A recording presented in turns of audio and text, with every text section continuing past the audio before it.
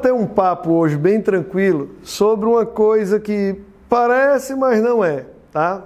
Parece ser muita física e não é física, porque a física que isso aí exige, para você às vezes é muito.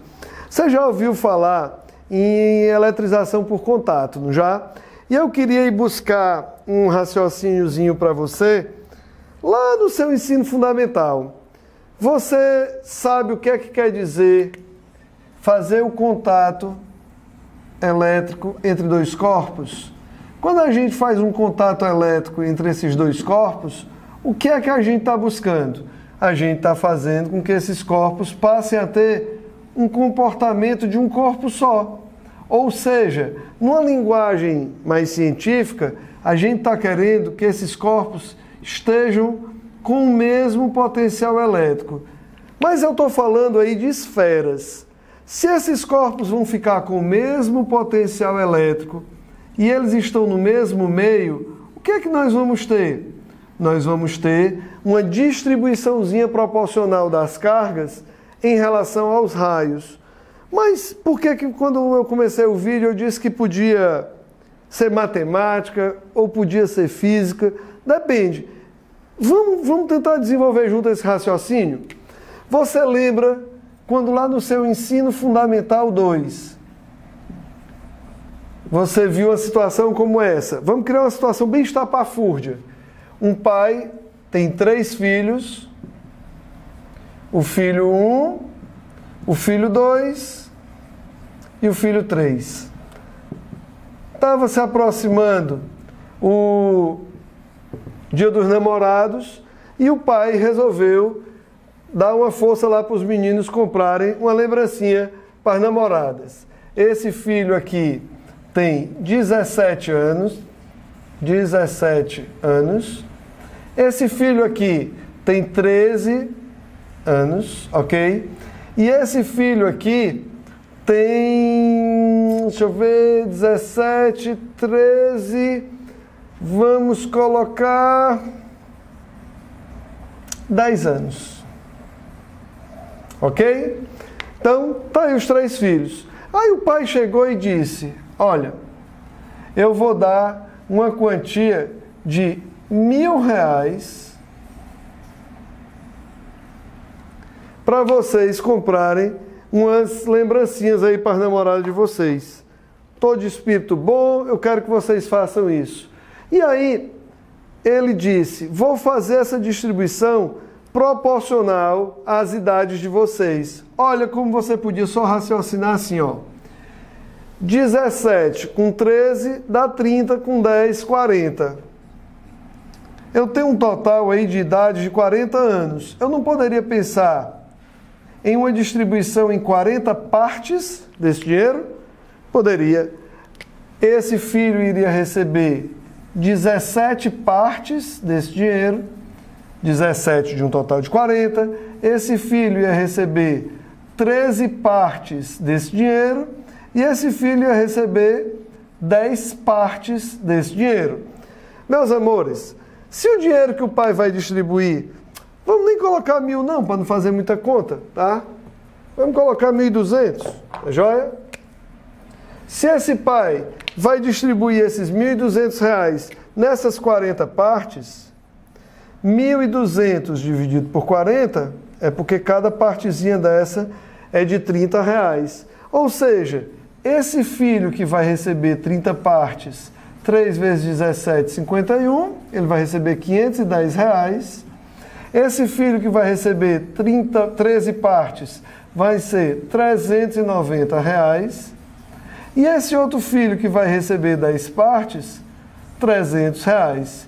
Se a gente fizer a sominha, 690 com 510, 1.200. Vasco, que conversa mais mole é essa de que contato elétrico entre esferas tem alguma coisa a ver com isso daqui? Ficou bem claro esse lembrete aqui do ensino fundamental? Meu filho, venha comigo e vamos ver se não tem nada a ver. Olha só, eu chego para você e digo que tem uma esfera de raio 3R, uma esfera A, que está eletrizada, e eu vou colocá-la em contato com uma esfera B de raio 2R. Essa esfera A, ela tem 12 coulombs, ok? 12 coulombs. E essa esfera B, ela tem 88 coulombs. Vocês não estão sentindo nada de estranho, não? Quando a gente estuda eletrostática, a gente aprende que as cargas livres elas se distribuem na superfície externa do condutor. Então, era de se esperar que a esfera maior tivesse com uma carga maior. Mas elas foram eletrizadas dessa forma.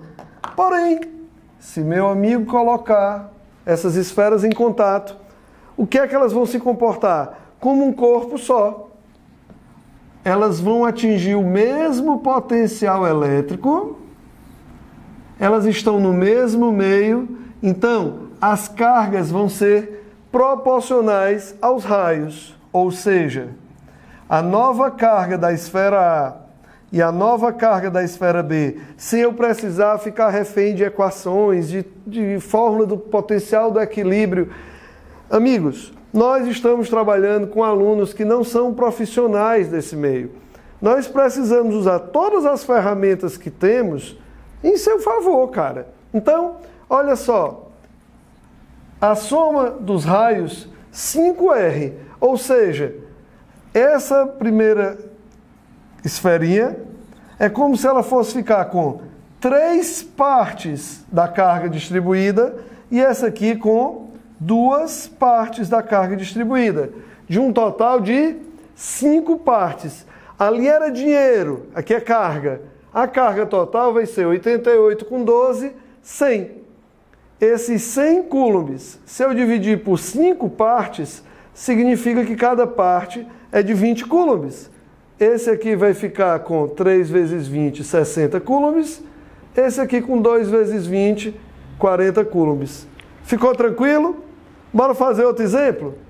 Ai, Vasco, e os potenciais elétricos agora? Olha, K, 60 sobre 3. O outro, K, 40 sobre 2R. Meu filho, 40 por 2 e 60 por 3, 20. Os potenciais elétricos são iguais. Você que... isso é um bizu. Não, cara. Isso é distribuição proporcional igual, como você faz no ensino fundamental. E isso pode ser utilizado para qualquer quantidade de esferas. Eu tenho uma esfera A que tem um raio 5R. Eu tenho uma esfera B que tem um raio 4R. E eu tenho uma esfera C que tem um raio 3R, tá? E essa esfera aqui, por exemplo, ela tem 10 coulombs. Antes de estar em contato, elas estão distantes uma da outra. Essa esfera aqui, ela tem 105 coulombs. E essa esfera aqui, ela tem 5 coulombs. Na hora que a gente colocar essas esferas em contato, elas vão passar a se comportar como uma esfera só. Ou seja, o contato elétrico vai estabelecer que elas vão ter que trocar cargas entre si até que os potenciais se equilibrem. E olha, 5 e 4, 9, 3, 12. 10, 105, 120. Esses 120 coulombs vão ser distribuídos em 12 partes, pois a soma dos raios é 12. Cada parte é de 10 coulombs. A nova carga da esfera A vai ser, ela não tem um raio 5R, ela vai ficar com 5 partes dessa distribuição, 50 coulombs. Essa outra esfera, que tem 4R, ela vai ficar com 4 partes. De cada uma delas de 10 coulombs, ela vai ficar com 40 coulombs. E a terceira esfera, ela vai ficar com 3 partes,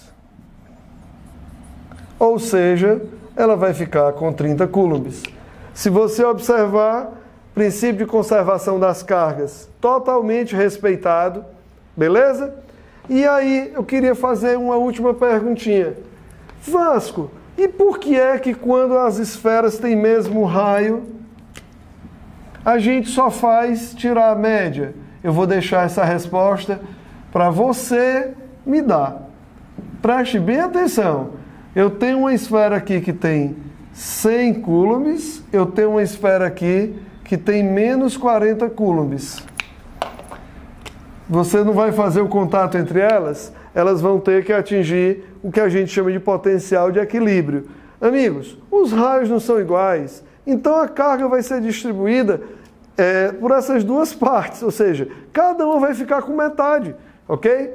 Se eu tinha uma carga aqui de 100 menos 40, 60, e vão ser distribuídas em duas partes, cada parte é de 30 coulombs. A nova carga da esfera A é 30, a nova carga da esfera B é 30 coulombs.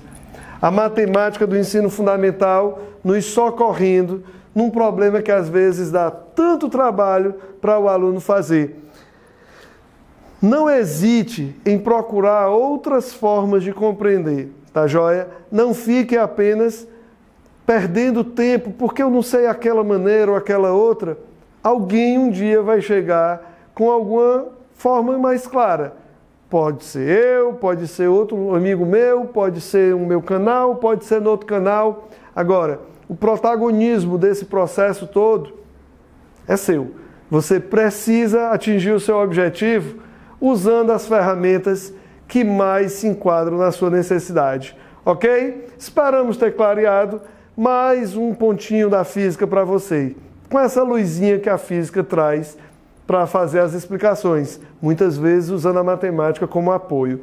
Um grande abraço, até o próximo vídeo.